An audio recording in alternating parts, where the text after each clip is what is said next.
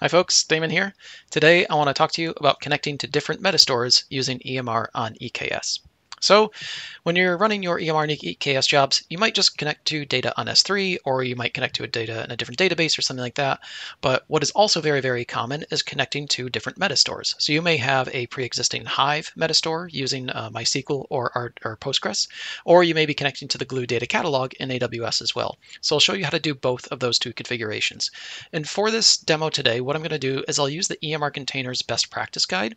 This is on GitHub, and it's a really great guide that shows you all different sample commands and how to configure and run EMR on EKS.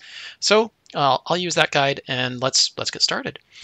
So I've already got a Hive metastore set up. It's MySQL running on RDS, and I'd loaded just a sample schema in there. So if I run through and I do a show databases, you can see I've just got the default database. And what I'm doing is I'm using the Rapid7 open dataset of FDNS queries. So this shows you a bunch of DNS queries for different domains and subdomains that are accessible with those. If I do a quick query of that table, you can see those are the sample domains and the values associated with those domains as well. So that's the data that I've got on my RDS metastore. I've also got a Glue data catalog that I've spun up too. So I've got a data lake that I'm building for my own personal use.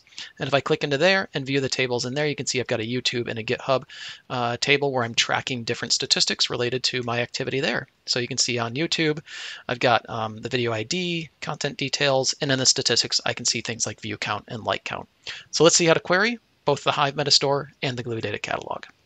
On the Hive side, there's a couple prerequisites. One, I've got the data stored in RDS, and I've got all my database configuration information stored in Secrets Manager. So on my command line, I'm going to pull that out into a bunch of different environment variables and build my database connection URL from those environment variables. I also have to download a client driver. So I'm going to download the MariaDB Java client jar and upload that into an artifacts bucket on S3. And then it's just about running the code. So I'm going to use the EMR containers AWS CLI command to go ahead and start this job run. I specify my virtual cluster, the name of the job, the role for the job, and the release of EMR. Now the thing to pay attention here to is the Spark submit parameters. So this is where I configure the connection to the Hive metastore. So I specify my jar location, that's the MariaDB Java client jar, and then I specify all the different connection details like the driver name, the username, the password, and the RDS string. And then the rest of it is just standard Spark submit configuration. So the number of cores, executors, all that kind of stuff. Finally, I'm also going to configure this to log to CloudWatch so we can keep an eye on what's going on with that job. So I'm going to go ahead, just start this job in the background. Great. On the Glue side, it's a little bit different. We're going to use very similar start job run command. We're just going to specify a different entry point, and then we remove all the RDS and Hive metastore configuration from Spark submit. So it's just the number of driver cores and executor cores. And then on the Glue side, what we do is we override this Spark defaults configuration. So in EMR, in order to connect to the Glue data catalog, there's just a checkbox in the console. Well, this is essentially what that checkbox does. It just overrides the Hive metastore client factory class with a Glue specific one. So that's all that one does. And I'm going to log this out to CloudWatch as well. So let me go ahead and start that. Great. Now the code for both of these is just some simple query code. So on the Hive side, we're just doing a show databases, a count star from that Rapid7 DNS, and then a bigger query that'll take a little bit longer to run. On the Glue side, again, we're just doing a show databases, and then I'm going to do a quick query that actually shows me how many views and likes I have on my videos. So what does this actually look like in the console? Let's switch back to my EMR console. So I've got my virtual cluster here, and you can see I've got two jobs. I've got my Hive job that's running right now, and my Glue job that's submitted.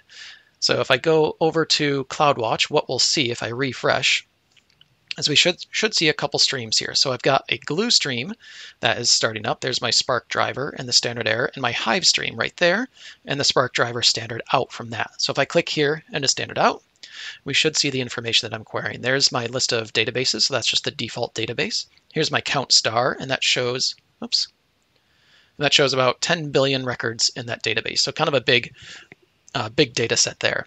What just popped up there was my Spark history server, so I launched that from the EMR console. And here I can log in and kind of see what's going on with that Hive job. So the second query is a little bit longer running, and I can click in here and I can see what's going on with that job and what's happening. So you can see there's a bunch of different tasks there, and those are all going and doing their thing, right? So that's connecting to the metastore and then querying the data on S3. Now let's see what happened on the glue side. I'll go back to my CloudWatch logs and let me refresh, and I should have a glue standard out now. I do, so there's my glue and standard out for the driver. So I'll click that. Here again, we can see our database listing. There's Damon's Data Lake, and then here's the output of my query. So this is one of the videos that I recorded. It's got a few views, which is pretty awesome. I hope this video gets as many views as that does. And that is really how easy it is to switch between different data catalogs when you're using EMR on EKS. A lot of the configuration is just done when you submit that job. I should note on the Hive side here, of course, on the Hive metastore side, you might not always want your password passed via that command line argument. And so what you can do is you could actually put this in your Spark code as well, but just for the ease of this demo, I put it into the Spark submit parameters there. So that is querying a Hive metastore and a glue data catalog with EMR on EKS.